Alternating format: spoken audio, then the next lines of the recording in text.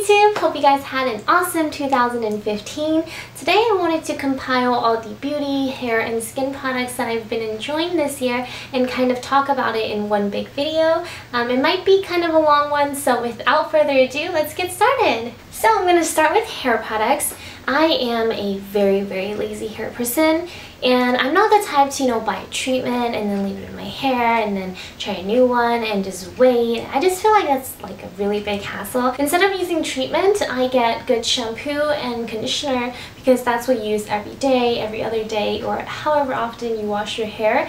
And I think that's the stuff that really does make a difference for your hair, especially for lazy people like me. The first thing I'm going to be talking about is the Tsubaki Damage Care by Shiseido. The shampoo and conditioner has been my favorite for the past 3 years now. Every time I switch off to different things and come back to this, I always just, love it. It makes your hair really soft and also very light at the same time. It doesn't weigh your hair down. It smells amazing, and I feel like over time it does improve the quality of your hair. I seen lesser split ends and had my hair feel a lot stronger over time, so this is definitely an awesome set to try. The second thing I'm going to be suggesting is the Paul Mitchell Super Strong Daily Conditioner, and even though this is a daily conditioner, it is super moisturizing. I'm not a huge fan of the smell, but it just helps my hair a lot more, especially after I bleached it. It gets tangled really easily. I'm assuming it's gonna break pretty soon-ish. I just cut off all the damaged parts, but bleached it all over again, and I'm assuming that it's gonna be all week and start getting breakage, so I wanted a shampoo or conditioner that can help strengthen my hair, and so far I've been really liking it. So yeah, definitely recommend trying this one as well. If there was one product in the whole entire video that I would suggest you buy, it is the Herbal Essence Dry Shampoo in the Luscious Rose scent. There's a regular one and it does not work the same as the rose one. I don't know why. It's like a different formula or something. It comes out almost kind of like a hairspray. You just spray it on. It's kind of like wet, and once it dries, it takes away all the grease in your hair and it smells like rose. I don't know what kind of magic they put in this bottle, but I'm totally sold. This is like my holy grail hair product. It saved me so many times when I'm like late and don't have time to wash my hair, or if my hair just looks a little greasy at the roots and I just need a little boost me up. This is The first makeup product that I'm going to be talking about today is the Etude House Precise Mineral BB Cream, and it has SPF 30, whitening, anti-wrinkle, and anti-darkening purposes. Here I have the shade W24, and that's what I have on my face right now. It's a really good everyday BB cream. It doesn't break you out. It has very decent coverage while being very natural on your face. And for me, I've slept in this BB cream many times, and it hasn't broke me out, which is pretty amazing. A lot of foundations will break me out if I accidentally sleep with it. This doesn't, and I really enjoy it. The next thing I'm going to be talking about is the Charlotte Tilbury Cheek to Chic Swish and Pop Blusher in the color First Love. It is this rosy, brownish, pinkish color, and I have it on my cheeks right now. I think it's really fun to play with. It works really well for a contour.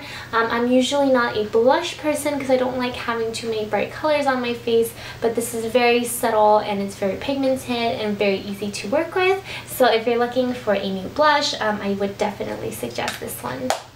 Another Etude House product I have here, this is the Prism Eye Cream Eyeshadow Base, and I got it in this orangey metallic color. It also has a bit of shimmer. I already swatched it for you guys on my hand. It's really easy to work with other eyeshadows, and it stays on really well. I wore it every day during summer and fall, and even though it was really humid in Asia, this eyeshadow still stayed on my eyelid for the whole day. So this has got to be my favorite eyeshadow to work with this year. Next thing I have here is the Anna Sui Eyebrow Color Compact, and what I love about it, first of all, it has a really cute bow packaging. When you open it, there is a mirror on the side, and there is a little brush inside the kit, so it's super portable. There is a big block of dark brown color along with some other shades that you can work with.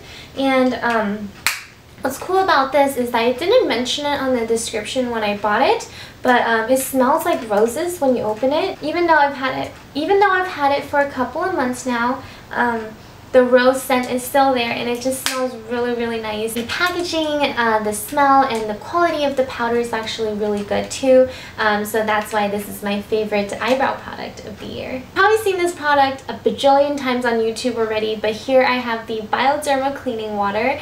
Again, it is perfect for lazy people like me who sometimes is just too lazy to wash their face before they go to sleep and take off their makeup. And I have this right next to my bedside. It takes off face makeup really well. You don't have to wash it afterwards. It's not as good with eye makeup, so usually I would use a eye makeup remover and then use this to catch the residue and take off my face makeup. Run it twice just to make sure you get everything off, and so far I've been really, really liking the convenience of this. Next thing I'm going to be talking about is the Clear Care Cleaning and Disinfecting Solution. It is a contact solution. It works with RPG lenses, it works with soft lenses, it works with color contacts, whatever contacts you may be using. It comes with these designated contact cases, and there is a metal part on the bottom that neutralizes the solution, so you have to use this. One downside to this contact solution is that you have to leave it in the case for at least 6 hours, or else it will burn your eyes and you will go blind and you will not be able to see. Okay, fine, it's not that serious, but still, it really does hurt if you take it out of the case and put it in your eye before it is ready, so do not do that. After using this contact solution, no other solution feels as clean, and a lot of my friends who's tried it has switched over, so definitely recommend it to those who use contacts. So that wraps up the video. I use these products every day, or at least every day for some part of this year, and none of it was sponsored. It was all bought with my own money. I really think they are good products to try, so hopefully you guys pick some of it up, and please let me know if you guys like them. 2015 has been a really great year for me. There's some rocky bottoms that I hit during the beginning of the year, and during summer I did break my foot in a foreign country all by myself, but I did have the squad there for me. I did have people that I met this year that were just amazing people and made 2015 the most amazing year ever. So I want to thank everyone who's been a part of my life this year, and I hope all of you have an amazing 2016. Have a happy new year, and I'll talk to you guys next time. Whew, that was a long video.